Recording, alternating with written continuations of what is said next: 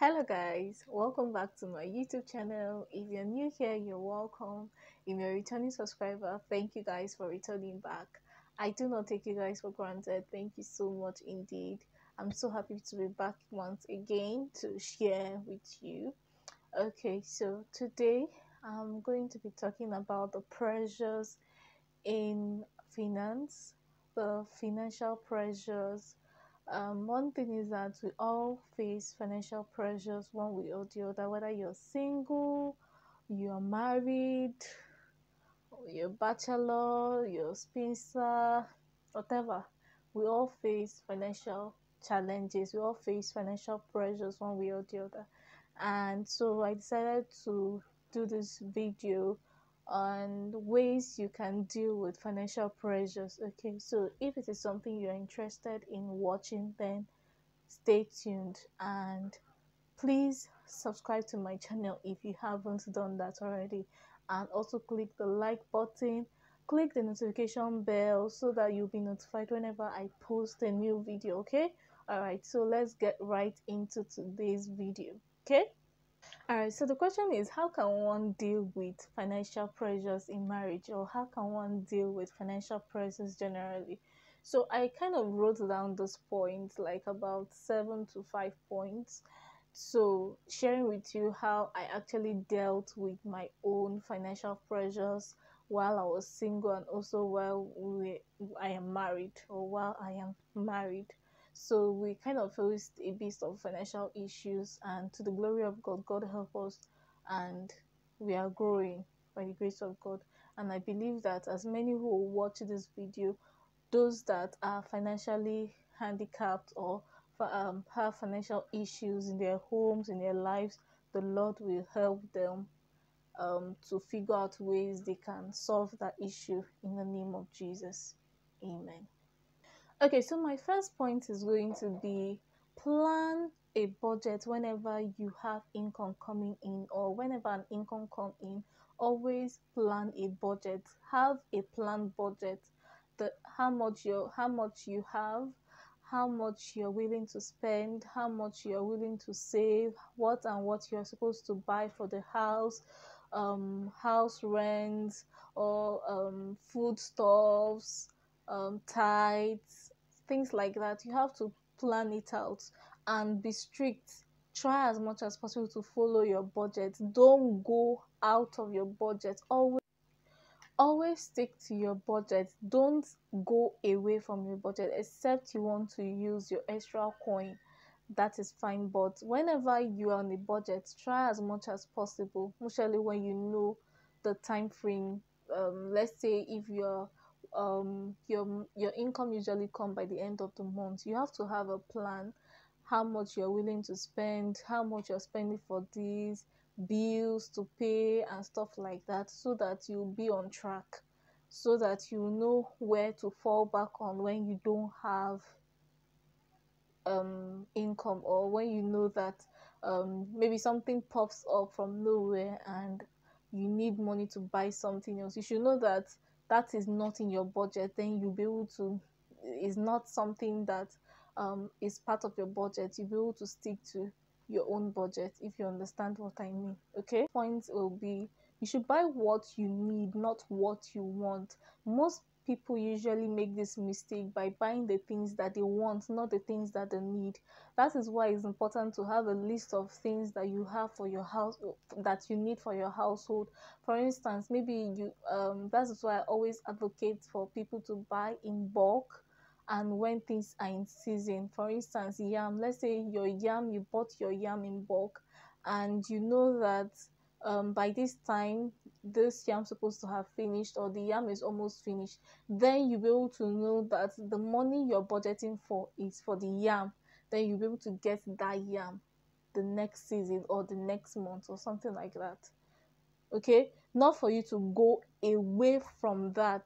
Or maybe you went to the market, for instance. Let me give this typical example of what usually happens when you go to the market, right?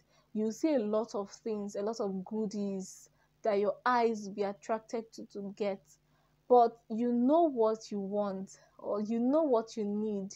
not what you want. So you go for the things that brought you or took you to the market in the first place to get. If you are able to get those things and you have extra coin left from the market money or the things, the money you had to buy things in the market, then you can buy the things that you want, not necessarily that you even need to use at the end of the day. But nevertheless, at least it's from some your extra coin that is remaining, that will be better off than using the money you're supposed to use to get the items you needed for your home and then using it to get your necessary things. Okay, all right. All right, so my next point is always save extra coin. That will really help in the long run. You might not see the need to, but whenever you save, even if it is as little as 100 naira, I'm telling you, this has really helped me in this has helped me. Oh. That is why I have to put this in. Even if as little as 100 naira, have somewhere that you save that money. At the long run, that will be a kind of a backup plan at the end of the day. Maybe you have need of it to help you solve one issue or the other. You will remember that you had somewhere that you kept something or kept a little amount of money, which will be of help for you at the long run one day. You might never know, you'll be in need of that. Okay, my next point is when you're in a marriage and maybe your husband or yeah, let's say your husband is in a financial dilemma or problem or having issues with finance, and there is need for you to look for help. I would suggest that you seek for help from your family, especially when you know the type of family that you're coming out from. Seek from help from them when it is necessary, not all the time. It is only when it is necessary.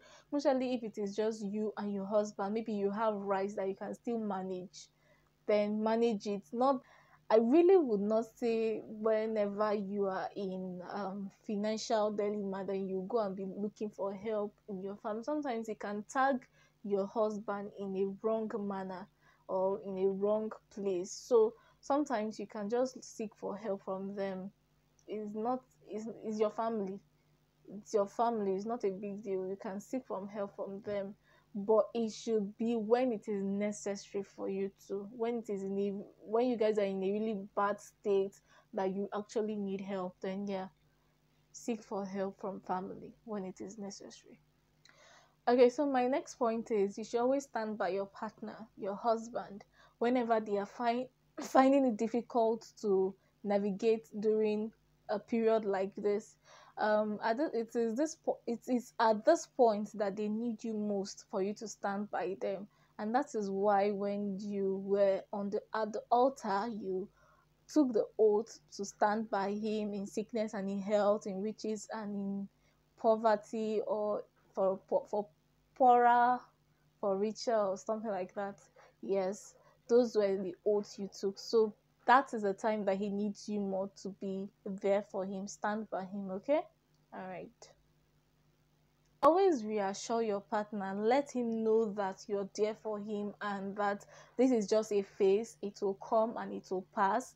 Everybody pass through that phase one way or the other.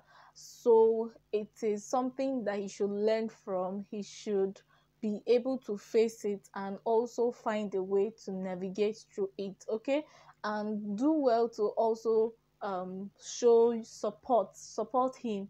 That is why I always encourage ladies, women to involve themselves, to be independent, to have something doing. It is during that time that you can support one way or the other, even if it is the little money that you have for a day that you can use it to feed. Okay, that will be of great help, and he will see you as a reliable person to look up to while he figure out ways to stand up or figure out ways to stand on his feet, okay, or to bounce back up. Okay, all right. So my last point is prayers. Pray for your husband, pray for your home, pray for your family, pray for him, pray that the favor of the Lord will be upon him. Wherever he set his feet, the Lord will guide him, will protect him, will safeguard him, will lead him aright. That wherever he uses his hands will be a blessing, that he will receive blessing for wherever he puts it, he lay his hand or puts his hand in, whatever business he puts his or involve himself in. If it is working place, that he shall have favor even before his co-workers or colleagues. He shall find favor even before his superiors and all that. Pray for him. Prayer is very, very, very important. Like I always usually used to say, prayer can never be overemphasized. Pray for your home, pray for your husband, pray for your family, pray for yourself as well. And I believe by the grace of God you'll come out strong and better. Okay, so if you like this video, please, please, and please help my ministry, help our family, so that we can grow together, we can grow, we can continue sharing tips and advice that will help us out one way or the other. You can also share your own suggestion or your own opinion on the comment section. Please don't always watch the video and then you don't leave any comments behind. That will help us improve better. If you have any suggestion on maybe the topic that you want us to talk about, then put that in the comment section. I would like to know, so that I can figure out ways I can bring those content to you guys. Okay, thank you so much for watching. Do have a nice day. Bye guys.